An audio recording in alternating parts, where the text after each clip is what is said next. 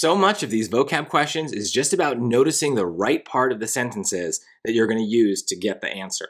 So if we take a look here, don't get all caught up in the name and the name of the protozoan. In a 2019 study, this person and his colleagues found that single-celled protozoa not only use strategies to escape irritating stimuli, but also it switches strategies when one fails. So maybe that's helpful. It uses strategies and switches strategies.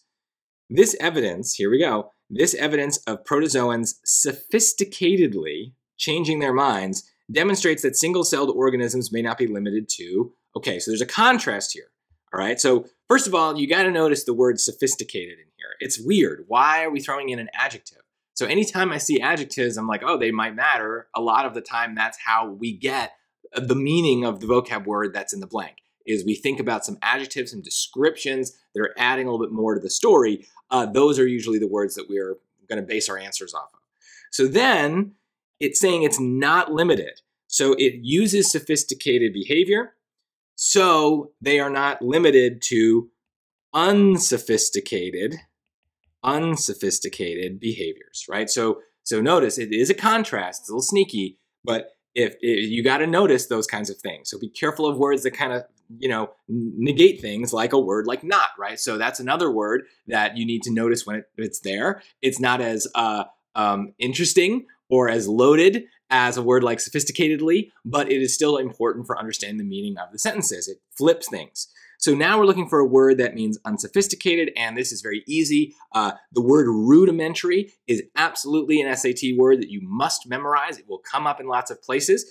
It means unsophisticated. It means basic or simple in the sense of like not complicated. A lot of times we might talk about cavemen back in the ancient times using rudimentary tools, very basic, maybe like a hammer, something that's not got a lot, doesn't have moving parts or anything like that. So it's a very useful word. It can be negative.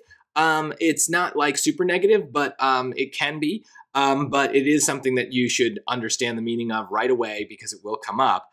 Just to go through some of the other words here, we definitely have a positive word like an advantageous, but then that's going to flip with what they're trying to say here. So it's good that they're being sophisticated in this case, and it's bad that we thought that they were unsophisticated, right? So that's the negative. So advantageous is the wrong connotation. Evolving is, I guess, positive in this sense because that's what the rest of the paragraph is saying, is that they're using complicated behavior. So we're trying to contrast with that, and evolving kind of suggests the current meaning.